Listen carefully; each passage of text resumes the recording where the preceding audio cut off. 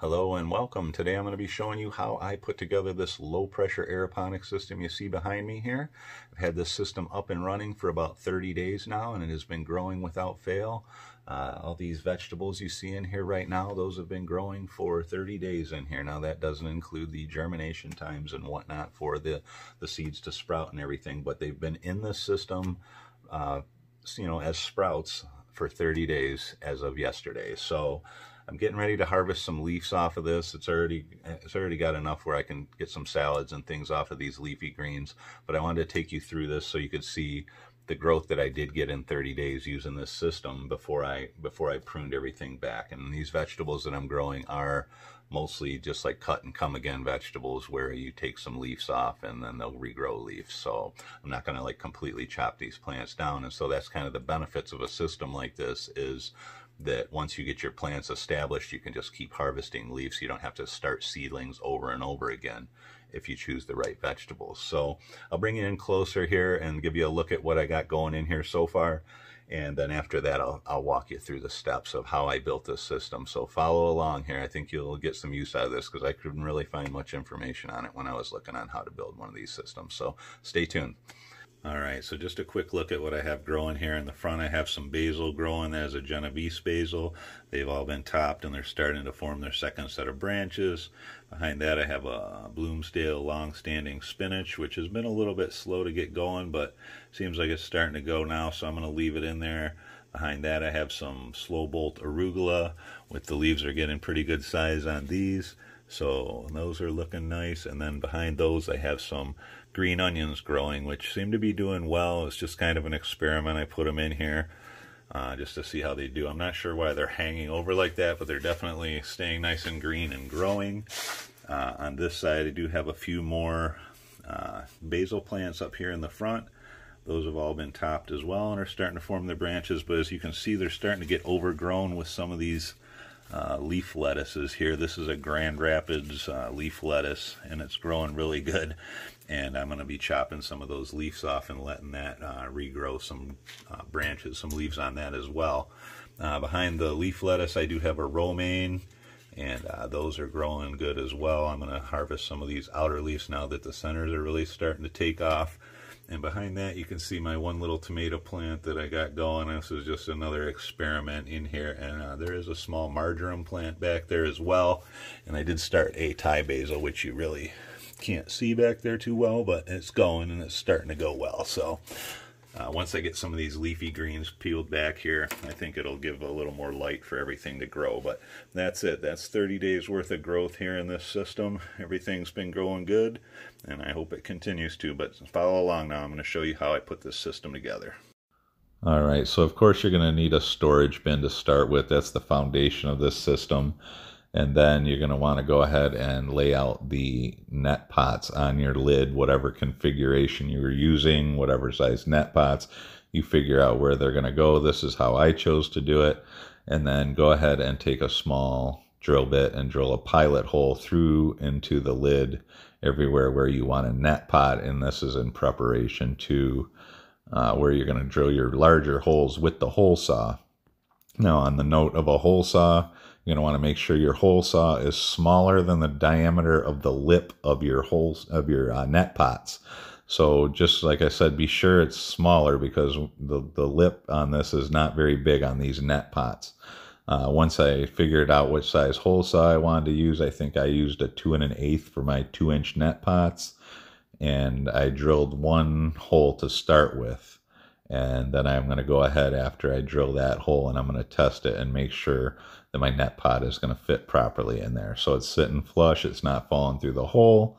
And I'm going to go ahead and drill all the rest of my holes. Now, a little important tip here: when you're drilling through plastic with a hole saw, drill in the forward direction until the hole saw teeth hit the plastic, and then put the hole saw drill in reverse and go through the plastic. It will cut through better, it will not jerk around, and you won't have to worry about fracturing the plastic either. So as you can see, I got all my holes drilled and everything is fitting nicely.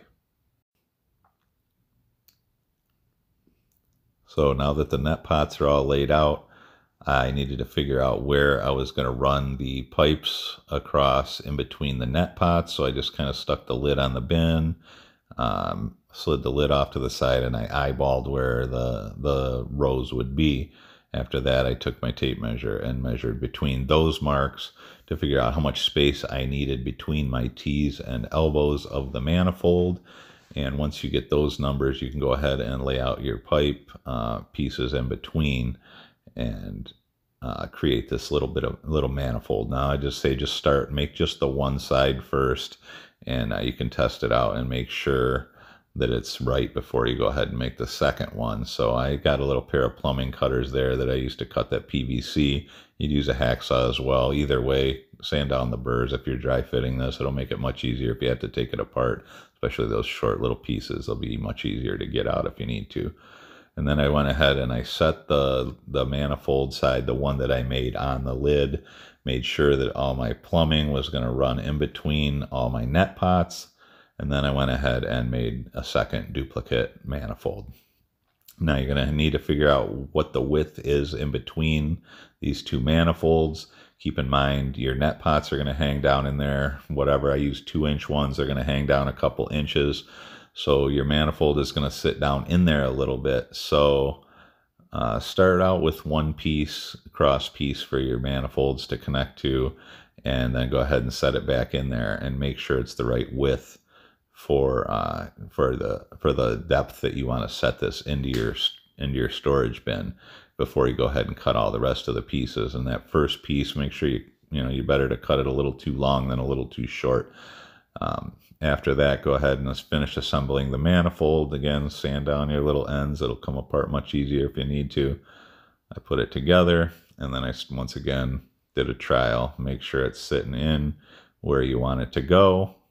And in fact, at this point, it would be a good time to throw on the lid and make sure that the pipes are in fact running between all the net pots. You don't want any pipes sitting below the net pots. Now you will need to cut in one additional T. This is where your pump is going to hook up to this system. It really doesn't matter which one of these cross pieces you hook this T into, but find a spot that's conveniently located on your system. I chose to cut it in on one of the middle ones. That just worked for me. And then after you get your T in, you're going to want to make a little drop piece that's going to drop down to where you can connect onto your pump. And that's going to vary depending on the size of the storage container you're using. All right, and if everything's looking good, it's going to be time to install the little sprayers on the manifold now, the little mister nozzles. So I took off the drop piece and I took my lid and laid it on top of my lid and just kind of penciled in where I wanted my little sprayer nozzles to go on the plumbing here. Okay, so these little red nozzles you see here, I ended up changing them out to something different. I didn't really care for these. They sprayed too vertically. I wanted something sprayed more horizontally, and so they are different in my end photos, you'll see, but these ones, it's the same concept. You just drill like a 3/16 pilot hole, I think it was, everywhere where you want one of the nozzles. Also, those were all 360 degree, and so I didn't want the ones, in the end I decided I didn't want the ones along the perimeter to spray 360 degrees because it was hitting the side of the tub and it was splashing a lot everywhere. So in the next photos, you'll see the black ones around the perimeter. Those are 90-degree sprayer heads, and only the ones in the center are 360 degrees. So it's pretty much where I wanted them laid out. Like I said, I did add a few along the sides of the manifold as well, some 90-degree sprayers, which you can see here. Those are the black ones around the edges. And so everything was looking good at that point. I took the handles off of the tub, and I did fill in the holes with a little bit of caulk just to avoid any spray from the sprayers leaking out of the tub and making a mess on my floor.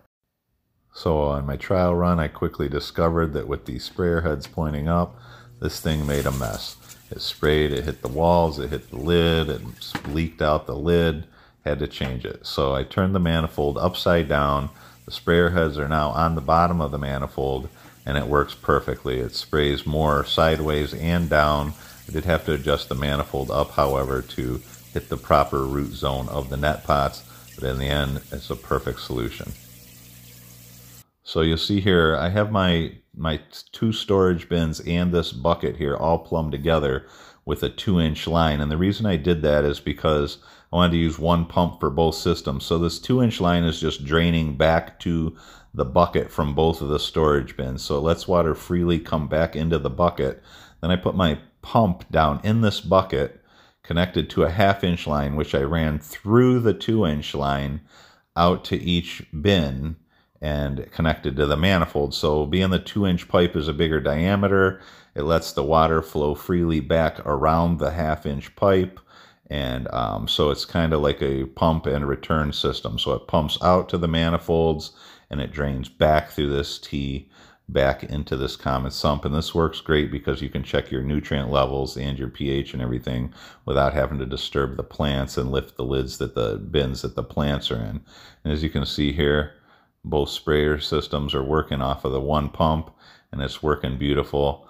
I just couldn't wait to get some plants in this thing. And so far everything's been working great. And I'll show you a couple shots of my progress along the way here. All right, so it didn't take long till I was starting to see noticeable growth on the sprouts. I put them in there. They just barely had some roots growing out the bottom. Every couple of days, I mean, it was very obvious growth I was seeing off them.